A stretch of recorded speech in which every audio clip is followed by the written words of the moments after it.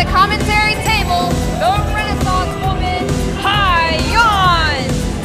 Well, the Reality of Wrestling Diamonds Division Championship about to be defended here momentarily, and a former two-time Diamonds Division champion is going to join us right here at the broadcast table. Get out of the way. The Renaissance, come on now. Let's be respectful here. Welcome. This is a Renaissance woman. All right, Matt. Introducing first from Laredo, Texas, it's Roxy.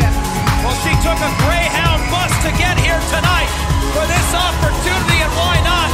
Because the Diamonds Division Championship hangs in the balance, and right now we want to welcome the Renaissance Woman, High-On, right here to the broadcast table. Thank you for joining us, High-On. Thank you for having me. It's been a minute. It's been a while since I've been back here. Absolutely. Well, it hasn't been a minute since you made your presence felt. You know, we saw you kind of get involved in that match a couple weeks ago with Jenna Lynn and Rachel Rose. What was your motivation there? Come on, guys. Like, I've been in Japan for 3 months. I come back. I don't even have a match on the show. And these two green rookies taking a spot, and I don't. I'm going to take that spot. Division champion, Alex. Speaking of spots, the top spot right now in the Diamonds Division is occupied by the Pink Dream, Alex Gracia. She rewrote history in the Diamonds Division at Summer of Champions 6. She had a successful title defense in Ladies Night Out 7 just a few weeks ago, live on the Title Match Wrestling Network. And now, she will defend that title against Roxy.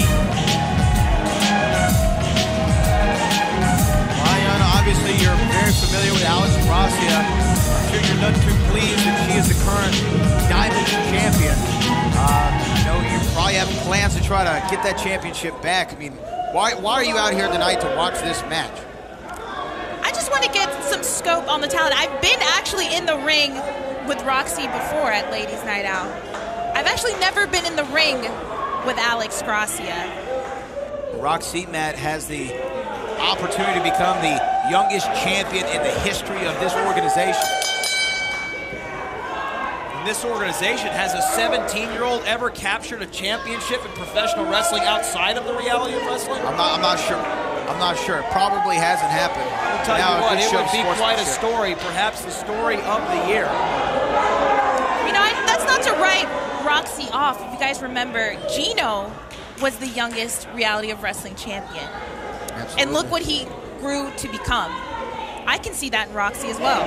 Oh, I couldn't agree with you more. I think Roxy has all the tools. She's still raw, she's still green in a lot of ways, but she is a tremendous athlete. And I mean, I gotta say, I don't know what you were doing at 17 years old, but I can tell you this much. I wasn't taking Greyhound buses to wrestling promotions all over the state of Texas and showcasing my talent, and great talent it is, kick out here at 2. Roxy is, who knows what she will be doing in the next few years. I think there are a lot of title runs in her future. But the question is it too much too soon? I mean, when you're 17 years old, you already have an opportunity at the biggest championship in the division. Is the moment going to overcome? Is it too overcoming for her? 1, 2. I don't think it is. I say that she's been in the ring since she was 13 years old. That's essentially, only 4 years. She's Alex Gracia's vet in my eyes. Alex Gracia, of course, is very young in her career, not only in reality wrestling and professional wrestling in general. Well, let me get your thoughts on this, High-On. You're a former two-time Diamonds Division champion. You've been in positions before.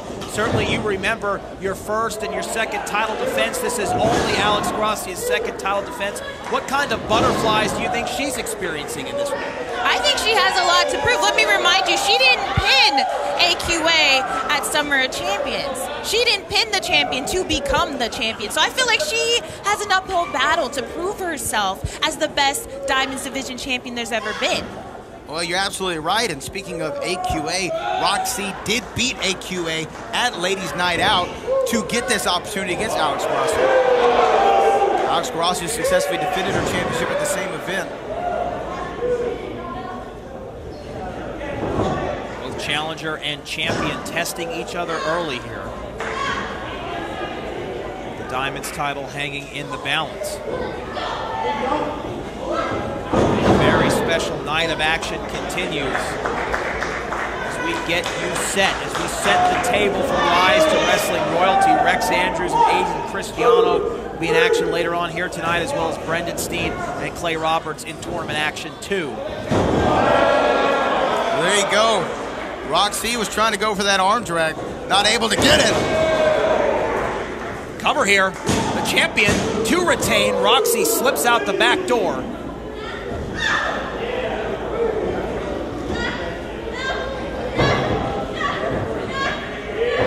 at that. Oh! I like Roxy, I really do. It just seems to me that she just needs a little bit more guidance, a little bit more attitude. You sound like you're on a recruiting mission out here. I mean, I like the kid. I've been in the ring with her before. I've been impressed. But she still needs a little bit more. Well, I mean even though you said she was Is this a soft spot from the Renaissance? I know, I'm a little bit I taken see a aback. little bit of myself in her. She just needs to, you know, just a little bit more attitude. She needs, you know, you can bend the rules a little bit. Well, I don't know if that's great advice. That's certainly up for interpretation. Alex Gracia here, looking to retain against the 17-year-old sensation. Roxy trying to stay alive. She would love to take that Diamonds Division Championship back to the Valley on that Greyhound bus. Hooks the leg again here. Well, Hyon, I'd be remiss if I didn't ask this question. Regardless of who wins this matchup here tonight, are you going to demand a title shot for that Diamonds Division Championship, perhaps at the Rise of Wrestling Royalty? Absolutely. I was there at the first Summer Champions when we crowned the first ever Diamonds Division Champion. I helped build this division to what it is today. I trained these girls, okay? I've been to Japan. I've done everything for this division, more than anyone in that locker room has ever had. So yes, I deserve my shot. She makes a strong case. Cover here, the challenger! Oh my, headlines about to be written by the 17-year-old. But the Pink Dream presses pause on that, and the match continues.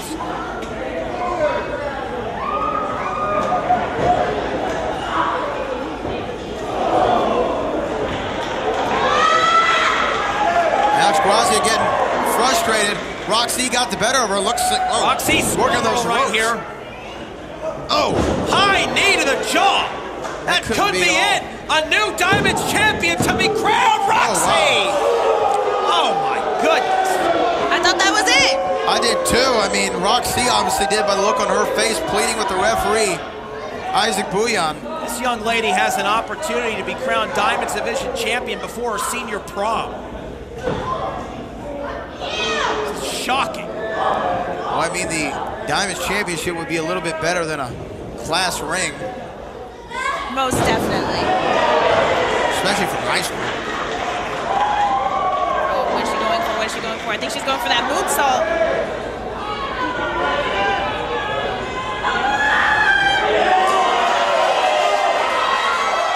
Is she gonna hit it? Is she gonna hit it?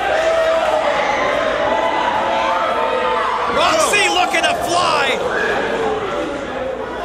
And Alex Gracia takes out the landing gear there.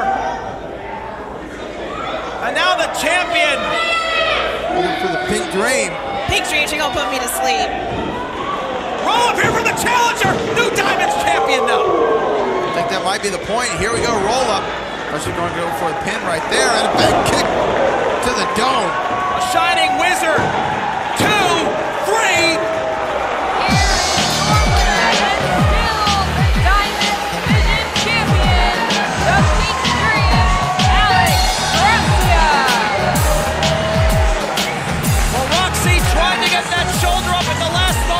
Referee Isaac Bouillon comes down with the 3 count.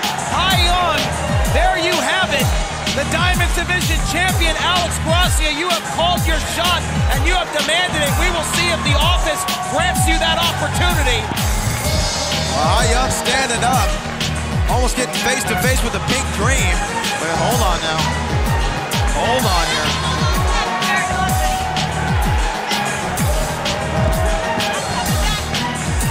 Trash talk from the Renaissance woman to the Pink Dream. But as far as Roxy goes, back to the line, kid. Thank you very much to High On